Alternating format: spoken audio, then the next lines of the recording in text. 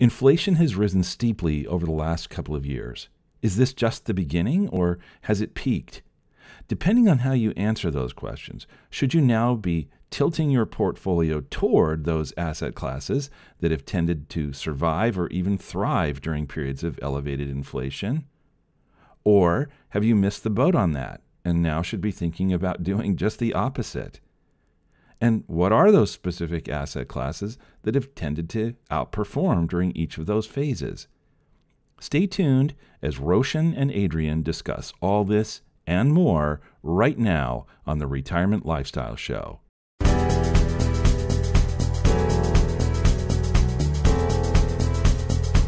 Welcome to the Retirement Lifestyle Show. I'm your co-host, Roshan Loungani. Here this week, we're going back to Adrian and I doing this together. Eric is not with us. Adrian, how's your week been so far? Everything's been good. The week's been a little bit busy, but just trying to just stay as busy as possible, just take care of everything that I need to do, just hang out with some of my friends too this week and maybe see my family over the weekend. So I'm looking forward to this week. Can't really complain too much, especially since the weather is also getting warmer too. Means I get to go out a little bit more. So everything's looking more positive. How have you been, Roshan? It's good to have you back on the Retirement Lifestyle Show. Yeah, good to be back. Last week, spent some time at at Jamestown and then at a water park with the kids. So I was really looking forward to getting back to the office and getting back to the podcast. Yeah, I understand that. That was like one of the first ever field trips I did at school was Jamestown. I can't really hardly remember it, but that was always the go-to place and the go-to first field trip. So yeah, that's cool though. How was the water park? Any fun? It was fun. The kids had a great time. My daughter Ava is studying Jamestown in school, so it was her idea. She wanted to go there. Okay, that's really cool. So that's awesome that you got to spend some time with your family. That's always good this time of year. Yes, it was. We've got a great topic for today. Are you ready to jump into it? Yeah, of course. I'm always ready to go. So today we're going to be talking about inflation, popular topic in the markets. Some areas to look for investments in that space when you're considering inflation as well, and give you some of our thoughts. We are licensed, so we've always got to give the disclaimer that we're not recommending anything. Before we actually jump into the investment side of inflation, Adrian, if you don't mind, I'd like to talk a little bit about this term that you're probably starting to see, which is peak inflation, meaning that we've hit the top and things will start turning down. I think that's an important place to start, just because it would, if you believe we're there, some of these investments we talk about just wouldn't make sense. You would have missed the boat, missed the opportunity. If you think inflation will continue, there may be some opportunity for you in that space. So I was thinking we could talk a little bit about that first and then get into the investments. How do you feel about that, Adrian? Yeah, that's a great idea to kind of talk about, is inflation peaking or not? It kind of brings up the concept of timing, where it's really hard to time the markets. And this is another kind of term or area investors are looking at, trying to time inflation just depending on what asset classes they should be looking at or investing in. Just being able to time inflation would be very valuable, just considering the type of investments that do well in an inflationary environment or the assets that do the opposite is something people have to look at, and timing it is something that's really difficult. And if this is something that people think is going to be around for a long time, it will definitely change the dynamics of their portfolio. If this is something that's just a blip, it's only going to be here for a little while, that's just another story. So it's a great way to start the episode off, Roshan. Yep, and that's what the Fed's dealing with. Is it temporary or is it permanent? So this whole concept of peak inflation, earlier this week, UBS came out and they said that they're calling it the peak after the readings come out, but they're predicting it. Their data, they believe, is telling them that, but there's no way to know if that's accurate. A couple data points on what the Fed's expecting and planning on is they're actually expecting inflation to slow down to 4.3 this year by the end of the year, and then drop to 2.3 by the end of 2024. So they're expecting inflation to be under control, really, in just a little over a little over 2 years. So they're expecting it Uh, to kind of be half of what it is now. Is that kind of what they're aiming at? Excellent question. Right where I'm headed. They kind of. The reason I say kind of is because, and this is what makes inflation so confusing when you're looking at it, is you've got to look at what data source they're starting with this whole peak inflation conversation. And well, I'm sorry, and by data source I mean what inflation number are they looking at? So when you're looking at where we are and where they expect it to be, the peak inflation to go back down to 4.3. This is based on something called the PCE price barometer. That's a data source published by the Bureau of Economic Analysis, That's surprising. and I thought you were going to say the consumer price index because that's the most one of the more popular indicators when it comes to inflation, just the goods and services people are paying for and just measuring that out as a way to see where inflation's headed. yeah, and it's important to note the difference because the starting point that you have is different as well. So right when you so it's not quite cutting it in half, and I had the exact number in front of me on that. I'm going to pull that back up to say where we're starting, and I'll tell you exactly where we are. So PCE number from February is 6.4.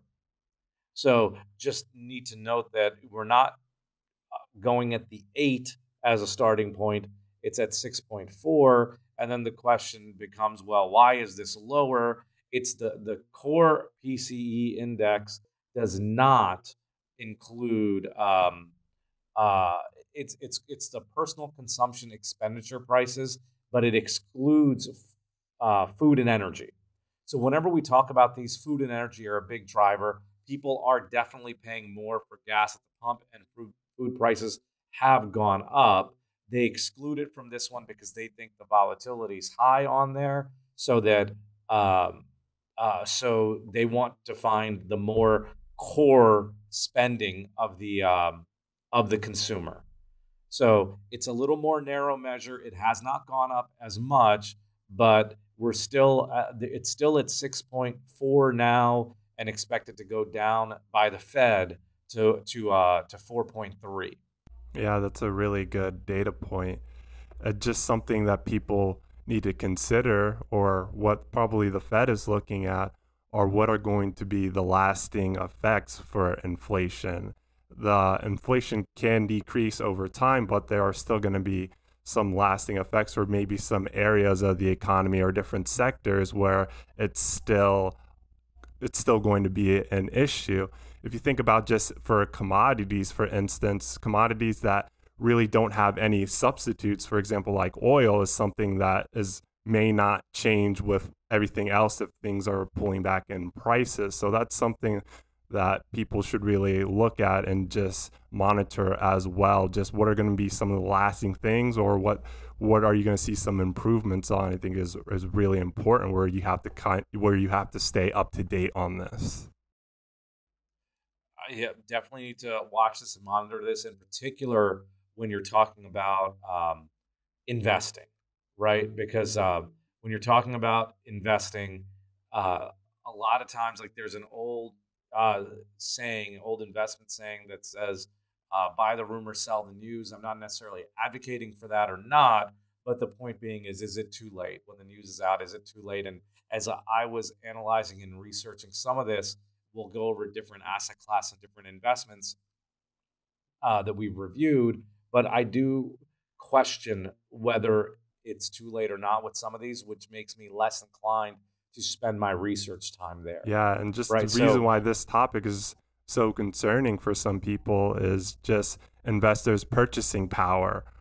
Are their assets now going to increase over time? Are they going to be able to buy more with their assets, or are they going to lose out to inflation, especially the more conservative pieces of their portfolio or the positions or investments that they have that don't do well in this type of environment? So this is why people are I this is why inflation is just being talked about so much, because people just want to see, do they need to reposition? Do they need to adjust where they're currently at right now? And that's why we're just having this conversation with you today, our listeners, just to see if there's other avenues, if there's something that is going to continue, what you should do, if there's something that won't really continue. It's just looking at the different aspects of it is just extremely important, so you don't lose out on future purchasing power. yep, you want to make sure you've protected yourself from the purchasing power, as you said. And my concern really, and why I keep getting back to, is it too late? Is I want to make sure that if you do look into this theme, you go into it very cautiously, just because there, uh, there's a possibility that if the Fed's right, if things will get back down to normal, another popular, famous Wall Street saying is, don't fight the Fed. But if they're right, and you think things are gonna get back to where they were, you've really got to be cautious, and quite frankly, throw out a lot of the different areas we're going to talk about. We're going to talk about things that are typical for inflation, where people look to invest. Some of those you'll look at it and say, well, I just don't want to spend my time researching that by my belief. A couple other data points just before we get started is that currently the central bank's target is to get the Fed funds rate, the short term rate, from where it is now, which is the quarter point to half point neighborhood, up to 2.8 by the end of 2023. So they've got a meeting next month, where in March, where the expectation right now is it to jump a half a point, and they usually do this a quarter point at a time. I've seen multiple things that say the markets have priced in 6 more rate hikes this year. All that being said, if the target is to get to, and I'm gonna round up to 3, just because we're looking at a half a point to quarter point hikes. Um, you're going from a quarter 0.25 to half percent all the way up to 3, roughly. So you've got 2.5% to go in there. That could be a total of 10, because they typically do them in quarter point increments to half point increments. So there's another argument to people have that are currently bullish on the stock market at the moment, which is that the market's over expectations on the rate hikes. They've overstated the expectation. They might not be as fast. Not necessarily taking a position on that, but just another valuable data point as we go into these asset classes and investments. Now, Adrian, I've got a list of a few areas that are up there. I'm sure there's overlap on our list, so I'm just going to ask you to start. What is an area you looked into or researched where you see people could spend their time seeing if there's an opportunity? The top of my list would be the Treasury Inflation Protected Security. The acronym is TIPS, what some investors refer to them as. It's just a security or a bond that just provides protection against inflation, where the principle of Treasury Inflation Protected Securities moves with inflation or decreases with deflation. So it's just a way to hedge and kind of move where inflation is, other than just getting locked into a fixed rate where this adjusts depending on what the environment is right now. Now, there are a couple ways to get exposure to this. What did you look at, and where do you see the opportunity here? This is actually one of my favorites as well. So, for those of you researching, as I'll keep going back to, so Kari can approve this for us to put out there. We're not recommending anything. We're trying to help you find areas where you can research to make investment decisions on. So when you looked at the Treasury inflation protected securities, which I'm a fan of as well, did you look at the ETF or fund space, or did you look at going to Treasury Direct and buying these directly? Well, I think that the point that you brought up is just really valuable for our listeners because there are just multiple ways for you to invest in Treasury inflation protected securities. There are ETFs out there. You can buy them directly. The website is treasurydirect.gov. You could also buy them within your 401k as well. So there's many avenues and areas where there's a lot of options out there for you to invest in this space, which is very beneficial, where you'd have to do your research, look into it, have a conversation to see what's going to fit best. And they have different maturity dates as well for 5 to 10 to 30 years. So there's definitely a lot of options that could fit your needs as an investor. Yeah, so let's go a little bit deeper in this. I'll just distinguish between the two and then talk about the buying them directly a little bit more. You can buy exchange traded funds um, for these Treasury inflation protected securities or mutual funds out there, but you want to be cautious on it because those funds, you're buying bonds that the fund already owns, right? And when you're looking at what's gone on so far in 2022, we're recording this on April 13th. At the moment, if you went to buy the ETF that gives you exposure to this, it's actually down this year of 5.24%. So somebody looking at that, and where it is would say, well, how are inflation protected securities losing money when inflation's up? It's because there's a difference between buying them directly and buying them in a fund. When you buy them in a fund, you're buying what currently is in the portfolio. So you've got some bonds that they bought, 5, 10 years ago that have lost a little bit of a value along the way.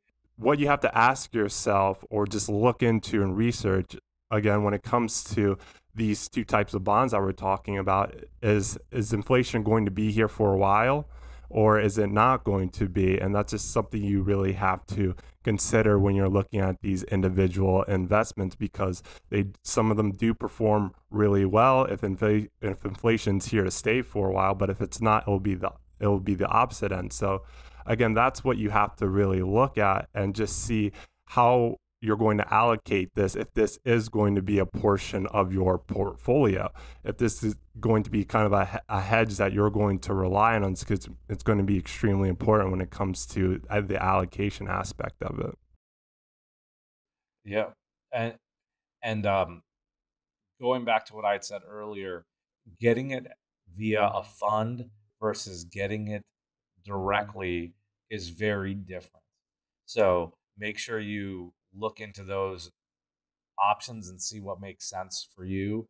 Going back a step further to what we talked about at the beginning, if you believe that in this peak inflation conversation and that things will pull back down, it will very much change your outlook and where you look to invest. Yeah, and just the limit too on how much you can invest in for an I bond versus tips it's a big difference because of the type of return you're getting from I bonds versus Treasury inflation protected security.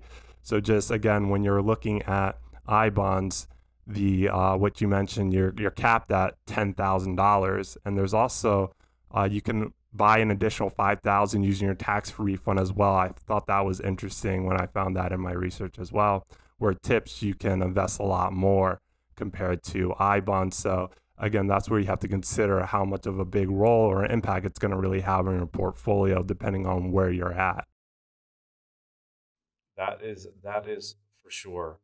What other investments did you look into, or what other opportunities did you see that are worth discussing? Well, a big one that people are looking at are commodities now, because that's a very big area that inflation can impact. And like I mentioned before, some commodities that have substitutes where you can use alternatives to the product in your process, whatever type of business or whatever sector you're in, might not be feeling the impacts of inflation compared to a commodity that really there are no substitutes out there.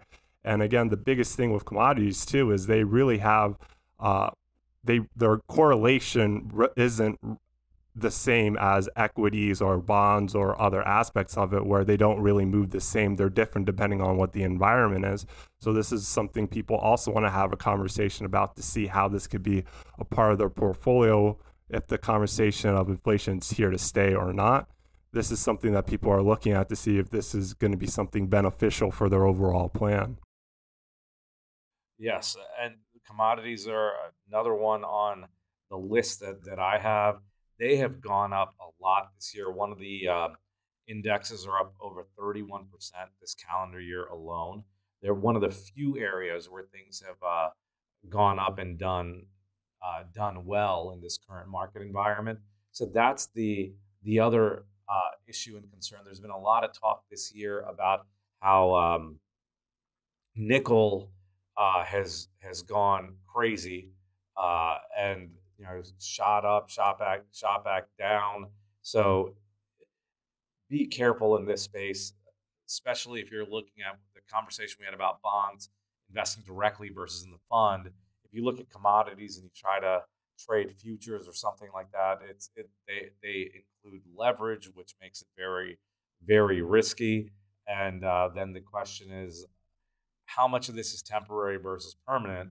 There are a lot of people out there. I recently heard them talk about a commodity super cycle, and they're saying things have just started. And on the other side, I've heard talk of this is temporary, just with what's gone on in the markets.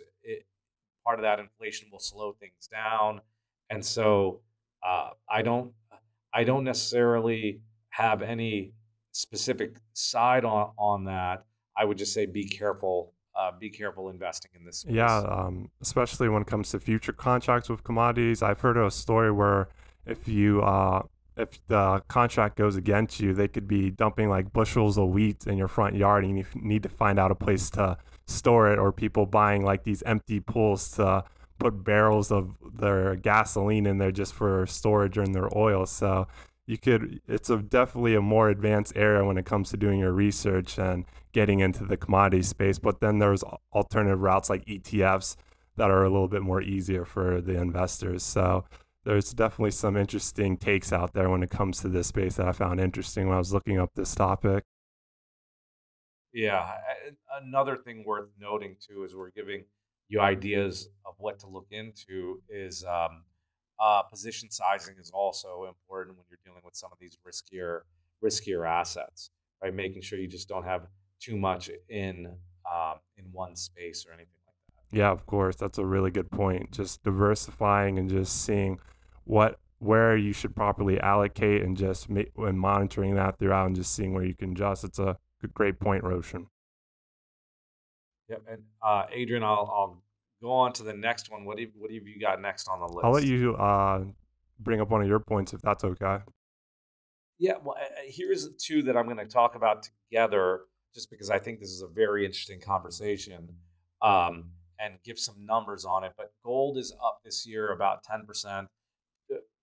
That's often used as a store of value. Bitcoin, on the other hand, is down about 15% this year at the moment. And I bring them up together because an argument for Bitcoin enthusiasts in the past has been that this will replace gold as a store of value, but the volatility in it has more and more seemed to line up with the stock markets. So I wonder if that conversation has changed at all from the enthusiasts. We should probably talk to Jeremy and see if he has a thought on that at the moment. But I think talking about them together, because the story about gold and being someplace to be in this inflationary environment seems to be holding up, whereas that argument for Bitcoin, or that view of Bitcoin, at least in 2022 so far, seems to have lost a little bit of steam. Yeah, that's an interesting take, and just also like a big proponent of cryptocurrency is just adoption. Are people going to be using this as well, or is it going to be more of like you mentioned, a store of value? What's going to be the actual use case in this current inflationary environment? This market environment is it is one of its tests that it's going through right now to see how will the value go up and down? How will it change? Where gold, which has been around a lot longer than cryptocurrency, has more of a track record. So in this type of environment, people might view it as a safer or conservative play versus cryptocurrency, which doesn't really have that battlefield test that's gone through this environment. But again, that's just something that could change day to day. That's something that you'd have to really watch out for, because again, the conversation a couple months back was this is going to be a good store of value. It's really good, like different areas that are experiencing high impacts of inflation. Cryptocurrency was a very valuable aspect of it. So it's just another test just to see how it will do.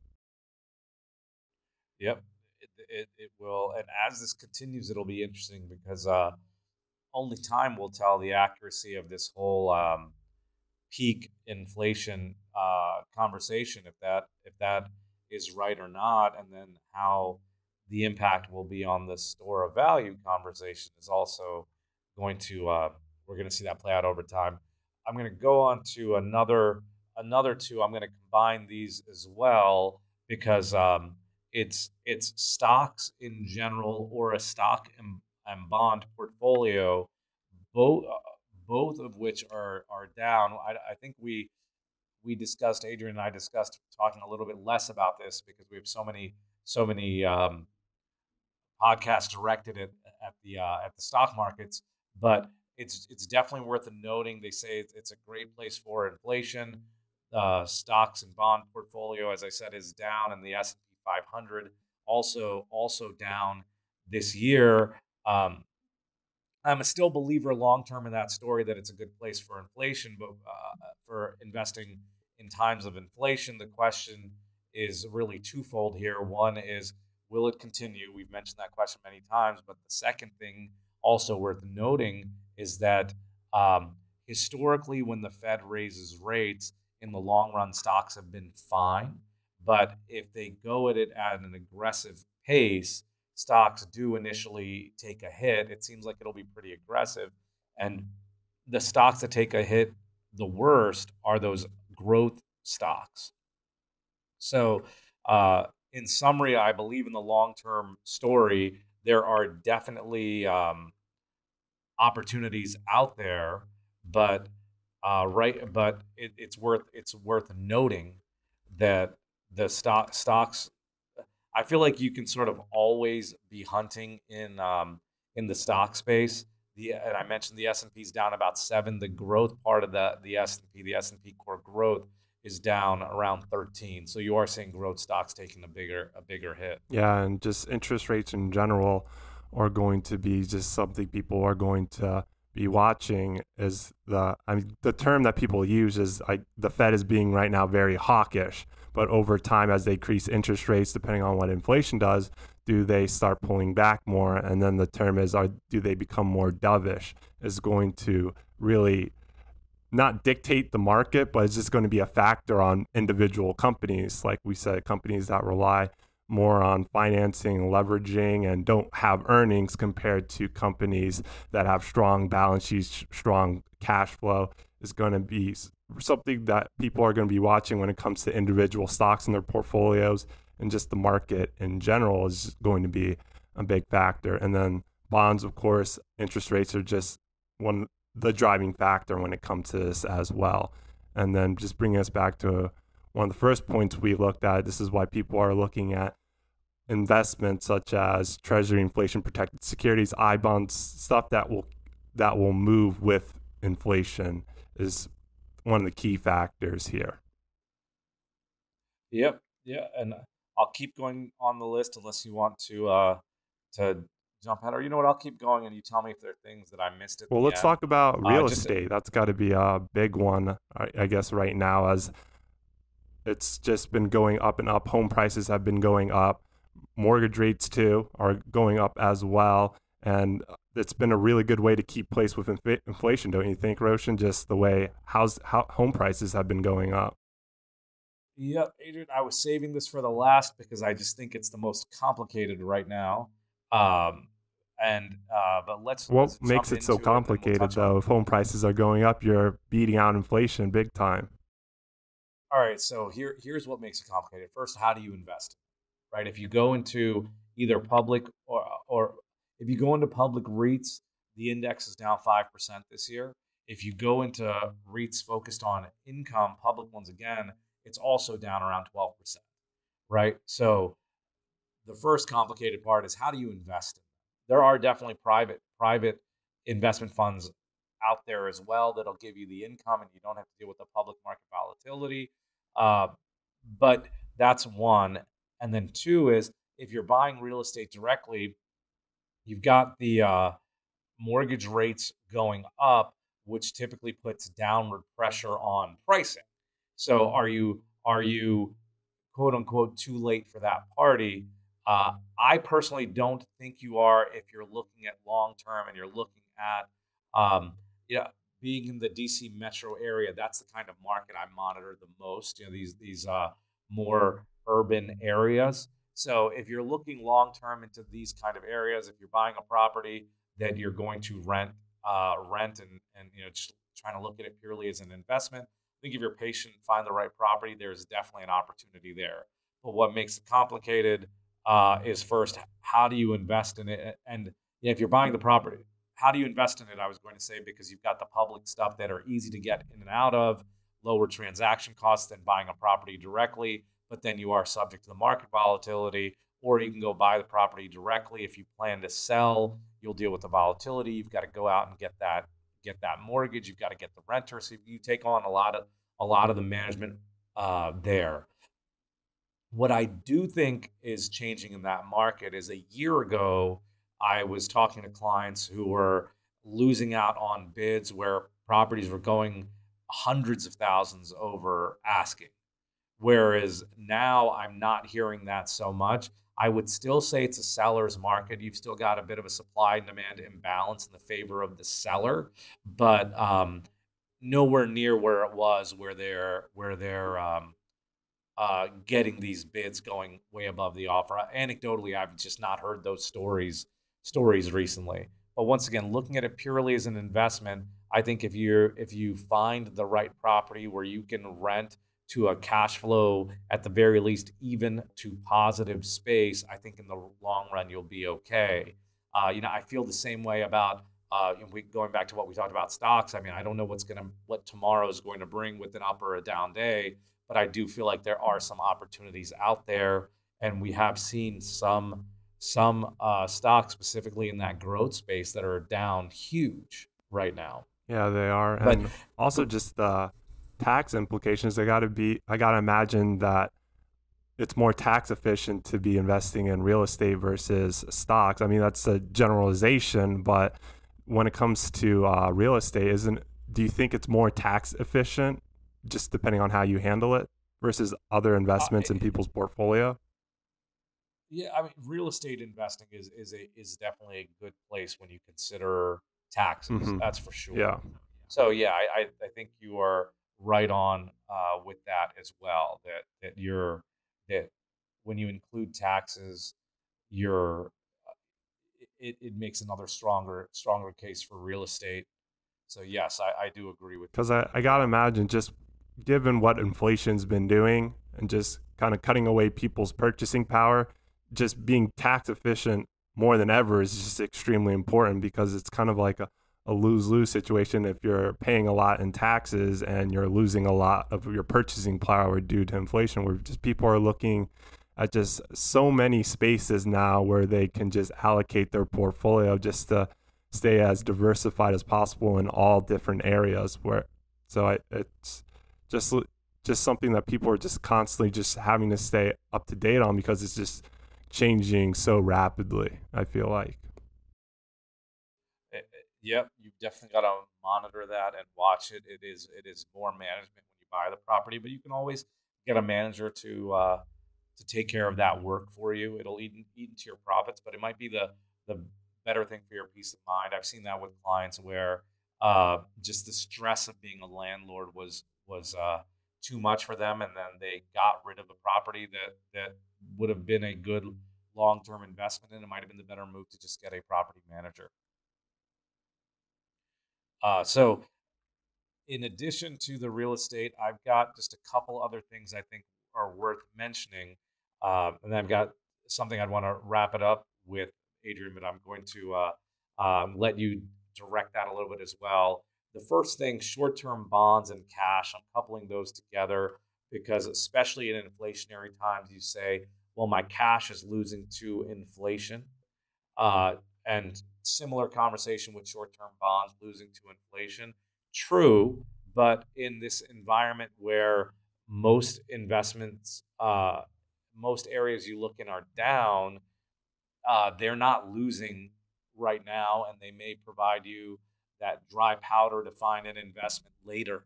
So it's something just worth considering. I know we're talking about inflation, and in general, you would say that's blasphemous to talk about cash in an inflation episode. I will concede this is not an inflationary move. This is more of if you think it'll continue and you think the Fed's going to be a very aggressive with their rate hikes, well, then a lot of the investments will decline in value, and that cash will not, giving you the opportunity to buy later. Yeah, opportunity, like you just said, is just really key with your cash. Is I guess the concept that we keep throwing out is just monitor, where it's more important than ever if you have cash on hand to be monitoring this just to see where you will deploy it next, so you're ahead of the curve. So I'm definitely with you on that. And then one final one on my list is levered loans or floating rate loans. These loans adjust based on interest rate environments, so they do a lot better than longer term bonds. Like the floating rate space, once again, this is just one of the indexes that are available, is down about 1.4% year to date. When you compare that to the core bond index being down about 7% year to date. So they are down, but they're not down as much. They will adjust what interest the interest being paid on these loans will adjust, and it should catch up sooner as well. Adrian, that's my list. We covered pretty much everything that I had. Are there any items we missed on areas for people to look or research for their potential investment We ideas? covered a lot of different asset classes and just different ways you can hedge against inflation. And I think they were all good areas.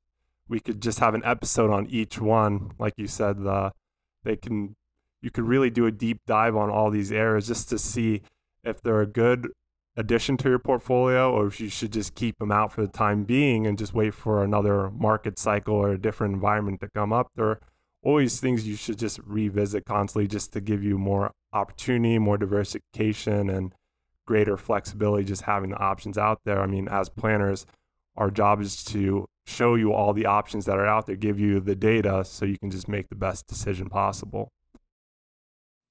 Yep, completely agree with what you just said.